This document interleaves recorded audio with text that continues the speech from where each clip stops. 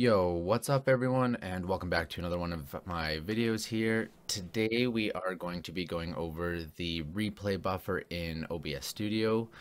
Now, the replay buffer is something you can use to get clips of your recordings and live streams, similar to NVIDIA's Shadowplay or AMD's Relive, except this uses your RAM to store the clips instead of writing and rewriting to your drive, which could be bad for solid state drives, which have usually limited writes and rewrites. I don't know if newer drives do, but some of the older solid state drives, NVIDIA Shadowplay will lower the life limit of it.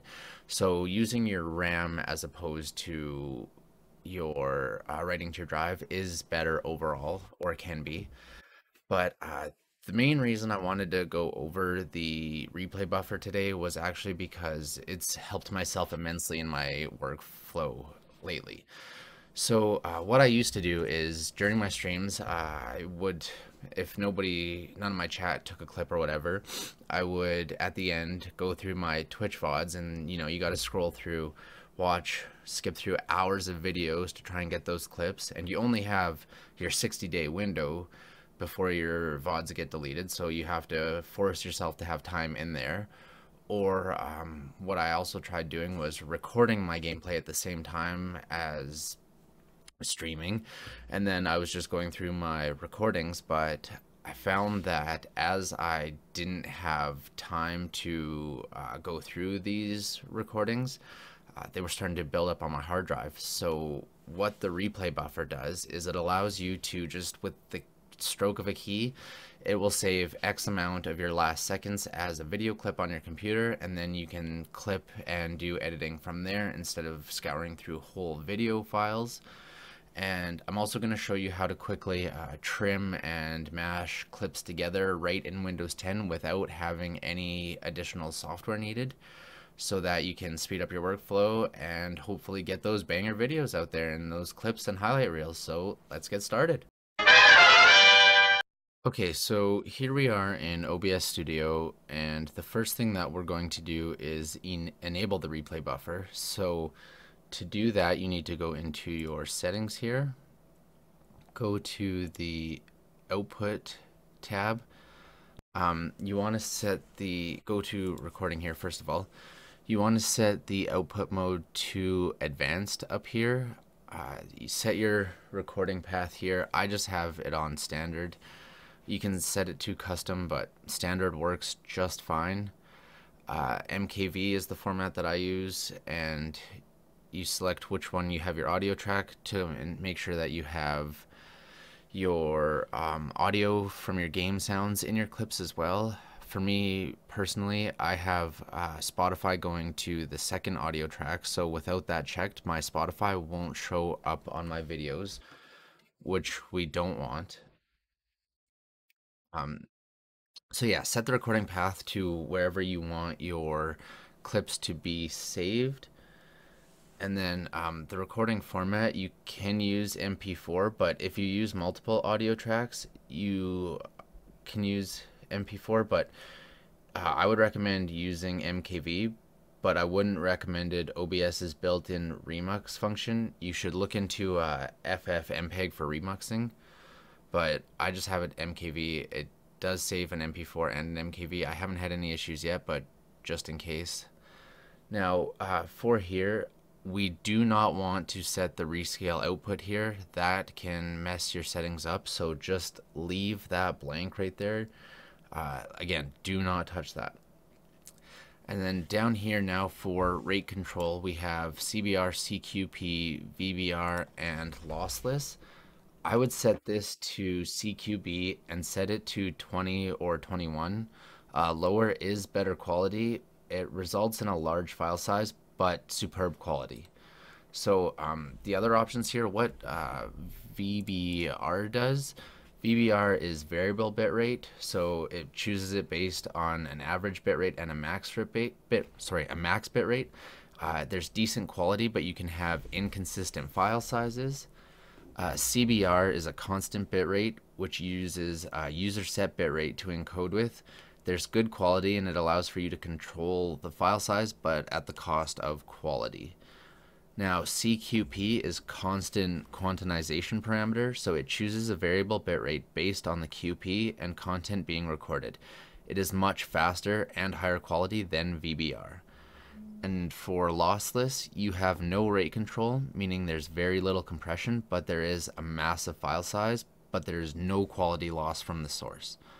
But CQP should be just fine, and you set your level to 20 or 21. 20 will be better quality. Now for the preset here, you should either set it to max quality or low latency quality, whichever gives you the best results. The profile, you want it to be high, but if you have issues, use main. High decodes better, but the encoding can be worse sometimes.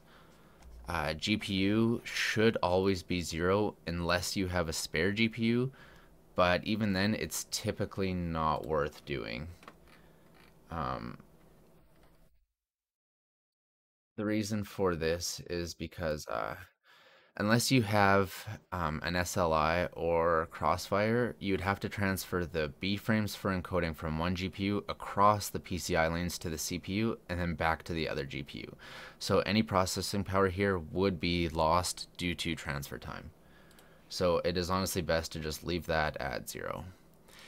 Now max B frames, leave that on 2. You generally shouldn't touch this unless you really know what you're doing.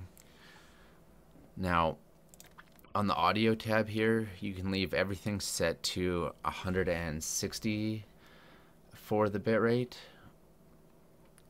And then we will go to the replay buffer tab here. So make sure you have enabled the replay buffer here. Click the checkbox. So here you can set how long your replay buffer will be.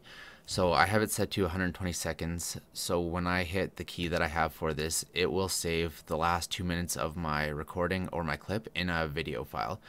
You can do 60, 120, 180, whatever works best for you. So far for me, 120 has worked the best, and then just clipping them afterwards. You don't really want anything outside of 30 seconds to 4 minutes, because anything longer than 4 minutes, you're better off just using a normal recording. Now, you can set the max memory from 1 gig to, or 512, I guess, up to 4 gigs, depending on how long the buffer is and your rate control. 512 works for me. I haven't had any issues at all. Now we are going to go to this audio tab here. So in your audio tab, there's very little that we actually have to configure here. What I would recommend is you should set the sample rate to 44.1 kilohertz unless all of your other devices are 48. If they're not all 48, set that to 44.1, and then everything else in here is fine as is. You can just set your microphone and your item or your default inputs and audio there. So now we will go to the video tab. So as you can see here, even when I stream, I have my stream output to 936p it rescales to, but my video and my clips, all base and output, are 1080p, so that shouldn't be affected there. Your base canvas resolution should be set to your native resolution, and so should your output. These should be what your native resolution is on your device. The downscale filter can be anything since we aren't descaling, but for performance reasons, you should set it to bicubic. FPS you can leave on 60. Now, another thing in here in your general section, so when you're using the replay buffer, when you start streaming, you also need to hit start replay buffer down here, or after you record. What I would recommend that has always helped for me is, where is it? Okay, yeah. Sorry, here in general here in the output section, I would recommend checking automatically start replay buffer when streaming so that in case you forget to manually start it, anytime you start streaming, this will automatically start the replay buffer as well. So that's how we set up the replay buffer and have it automatically start when streaming. Another thing I do is in my hotkeys here, I've got my replay buffer set to F12. So every time I hit my F12 key, that's what saves the 2-minute clip into my designated folder. And you can also bind this key then to a Stream Deck as well. So you can use your Stream Deck to grab clips. And that way I know when I have a clip, I just hit F12 and it'll save the last 2 minutes, and then I can go in and trim it down and do some editing, which I will show you how to do now.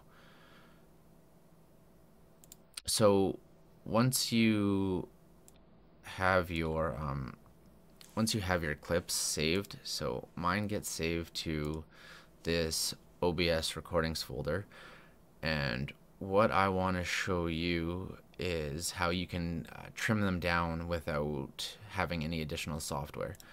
So in here, if I wanted to, I've got this video. It saved my last 2 minutes here, as you can see, but I really only wanted to showcase this STG build. So as you can see, I just wanted to clip the end. So the best way to do that is go to your video and open it with Photos in Windows. If you open it with Photos, I know it's a video, but Same team, bro. once that's opened in Photos, you can go up here to Edit and Create, and then you can add your slow-mo here as well as add text and stuff. But for today's tutorial, we are just going to trim. So we can see, and it tells you how much total it is. So I wanted it from this part, and then we want down and down. And let's say we wanted to stop there. So we drag this, and we've got 8 seconds. Let's just go, yeah, 8 seconds. And then what we would do is we'll just make sure this is right. View our clip here. 1 down, 2 downs, and that's all we want for the clip. So you can just save as, and then save it as trim example. Save it as whatever you want to call it. And now let's say that you wanted to actually put a quick few of your clips together that you've trimmed. You can again open up Photos app, and then in your Photos app, you can add your collection or add a folder. So in here, I'll add my folder of my OBS or to pictures, but you can go to Video Editor and you can do a new project video. So let's go like this, new project video, demo, okay. So for my project library, let's say I want to add from my PC, we can add, so you can add your OBS recordings folder. I've trimmed some examples here in my downloads for this purpose of this video. So we will open up our downloads folder. And we will open up, let's say, trim example, and this one and this one are trimmed, or let's go with that. So we'll open up all 3 of these files here now in Photos. Then you can just simply drag and drop them, order which clips you want where, add your 3D effects and everything, and if you want to change the speed, you can change the background music and custom audio. And again, this is in the Photos app that comes with Windows 10. And then when you're done, you just hit finish video. We want this in 1080p, and we'll use hardware accelerating, so we'll export and demo video, export. And just like this, we can quickly get clips for TikTok and edits. And here is our whole video now. So there's the one clip, and then I use the same clip multiple times.